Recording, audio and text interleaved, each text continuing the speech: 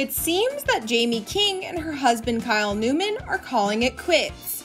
After 13 years of marriage, the 41-year-old Hart of Dixie alum filed for divorce and has apparently also requested a restraining order against him, according to multiple reports. Though the reason behind the reported request and if it has been granted are unknown at this time. The duo met while filming Fanboys in 2005, a film that the 44-year-old Newman directed. They tied the knot in 2007. At the time, the White Chicks alum spoke to InStyle Weddings for their October issue saying, "I don't know why, but some part of me was instantly connected to him, and I loved him so much. It was intense. I never thought that would happen to me." They share 2 children, 6-year-old James and 4-year-old Leo.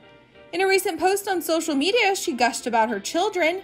She wrote, "I am incredibly blessed to be your mom. Thank you for choosing me, my beautiful babies. May I always hold for you and be the safest space that you know with happiness, peace, unconditional love, support, laughter, abundance, understanding, joy, and hearing and seeing you for you forever." Access Hollywood has reached out to Jaime King and Kyle Newman's reps for comment.